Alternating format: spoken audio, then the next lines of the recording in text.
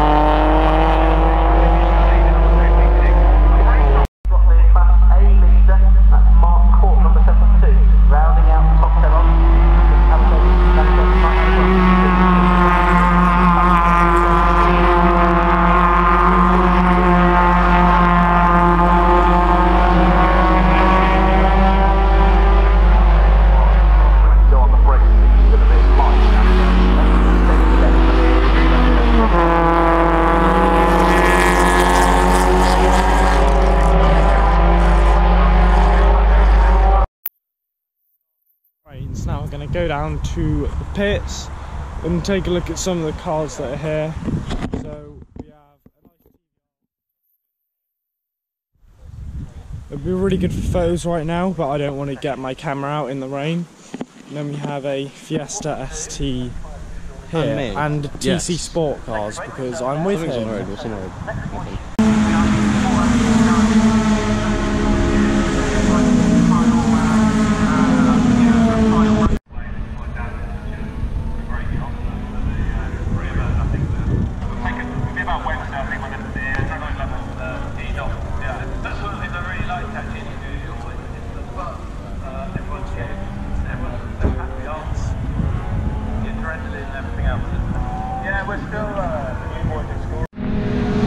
So there's a nice Seat Leon here, and it has Audi RS brake calipers. I'm not sure about anything else, but it has some nice rims, and it's sitting pretty good. Cupra.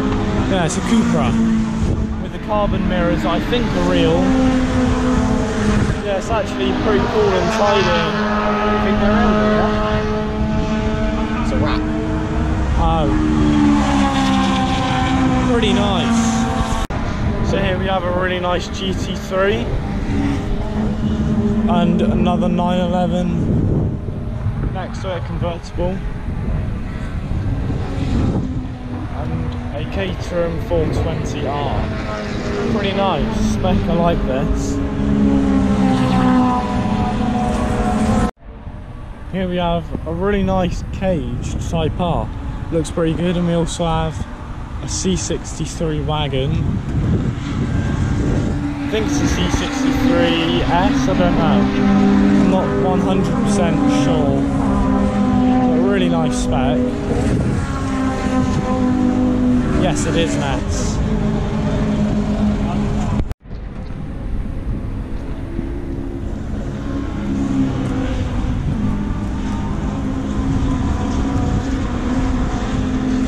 I'm not sure about the red stitching on this, but overall it's a really nice spec. Then there's an F430 here.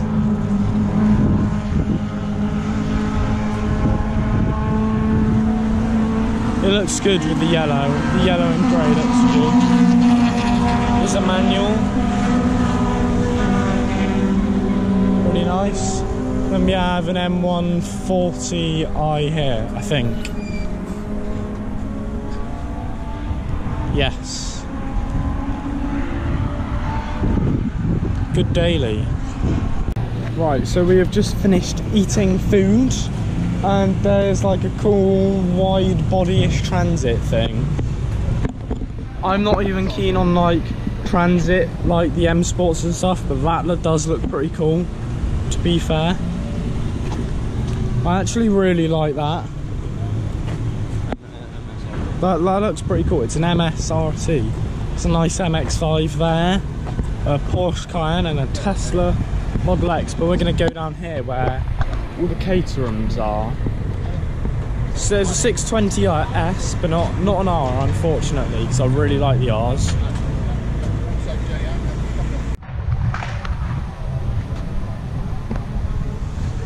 So here we have a 944 turbo with a little, like, colourful splitter thing. And here we have this. This is absolutely beautiful. It's an AE86, and it's just such a nice colour with like nice dish rims. It's just beautiful. The interior is in really good condition. It's got a hydro. It's just awesome.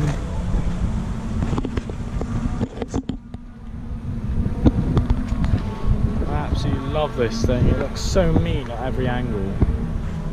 So cool.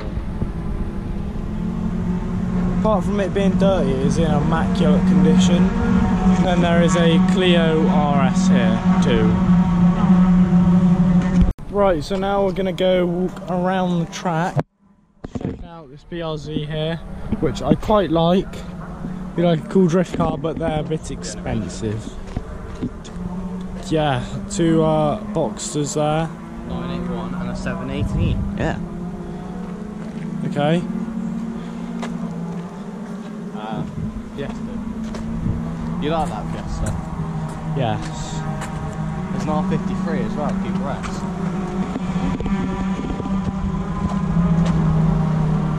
There's nothing else really, apart from a Mercedes with an AMG badge, which shouldn't be there. If you put an AMG badge on your non-AMG, then you are down there, mate. Just down there. You're stepping on them. Or if you put an M badge on your non-M, down there. But if you put like a 316 Ti badge on your M4, you're all the way up there. Because you're a legend if you do that. What if you put a Z-Tech S badge on an ST? All the way up there. Really? Yeah, because it's lower than it actually is. And that means you're cool. Sleeper, innit? Yeah. Okay, thanks for the talk.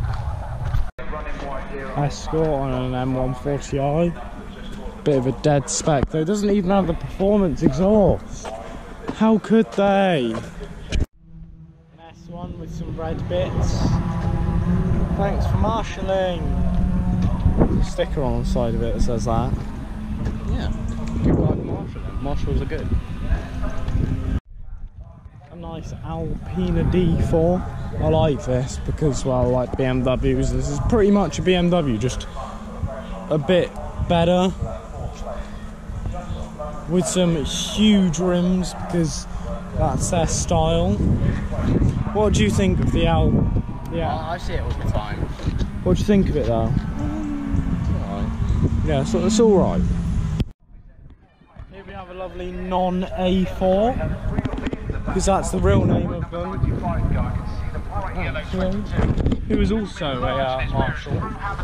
And here we have a non-standard VXR. It's got custom exhaust tips. It's had some tuning done to it. And it's got some nice wheels. Quite like these. They're decent. They're decent, aren't they? There's... Is it a 5-cylinder? Yeah, 20V turbo.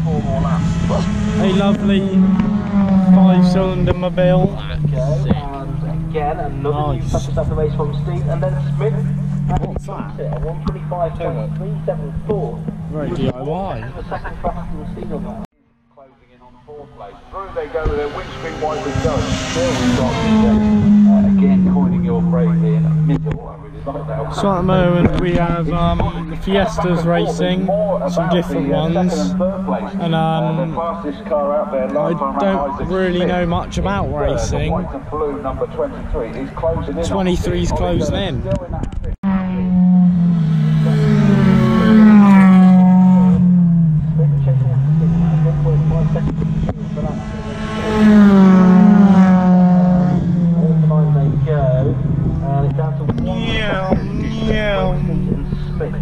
TVR Griffith 500 with a big old diffuser.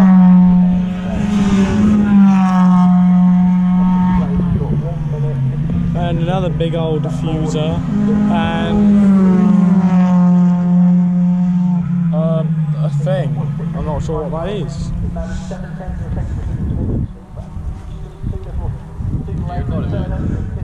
Would you rather have the Peugeot 206cc or the Griffith? What do you think? The Transporter. Nah, I'd rather have the Hilux. I thought so.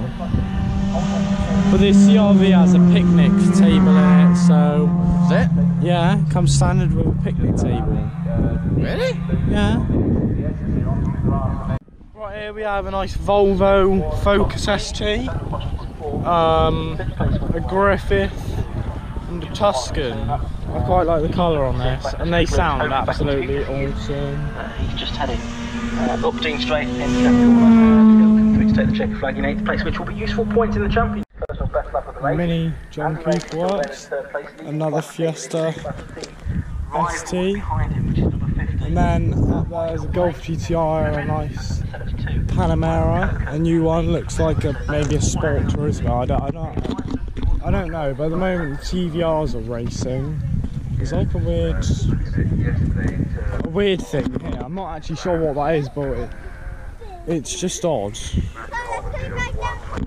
There's a clover leaf thingy. And some Bix, they almost collided. I was going to say crashed, but I said collided. Tom's on the phone and now some racing. I thought I was about to say that Matthew Holman, the golf livery number 15, was sort of aiming towards the wet part of the circuit. There's not many of them now, but it's now going to possibly become a little bit clearer. Now, of course, Luck and Holman are going to be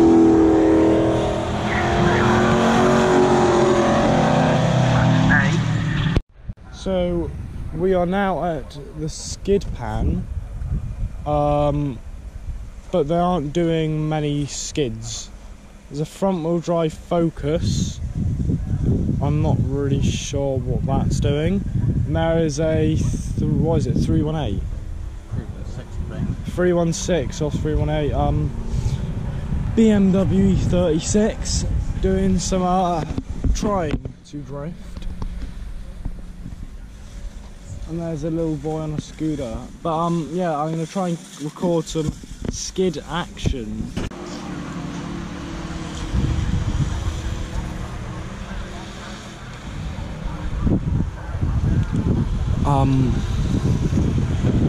Yeah, you haven't done that, mate.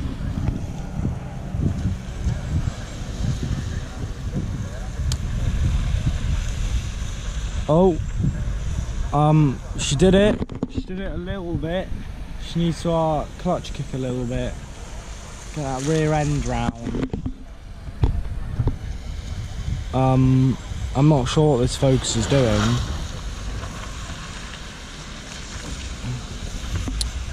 Oh dear. Almost. She almost had it. It's a 318i. Alright then. Let's see if she's got it.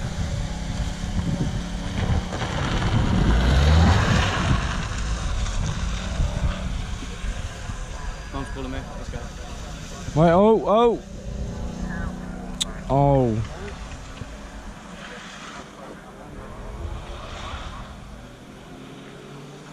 Oh, is she gonna spin it around? I think she stalled and now she doesn't even know how to start. No, she's reversing.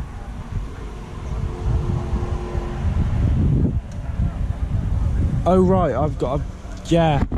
Thomas's mum is here to pick us up and I'm watching drifting. Go on, send it. She didn't send it. Yeah, she did, kind of. It's really weird. I'm not sure if that even has an LSD or anything. But I'm also not sure what the Focus is doing because it's just understeering. Right, so me and Tom are on our way home now. We're gonna go get in the whip. But it's been okay here. See, racing isn't really my kind of thing unless you like at a track day with like friends or whatever, but it's still something to do, I guess. But now we're going down to Combe's meet, down Avonmead, so I should be doing a video on that, but I'll see you guys in that video.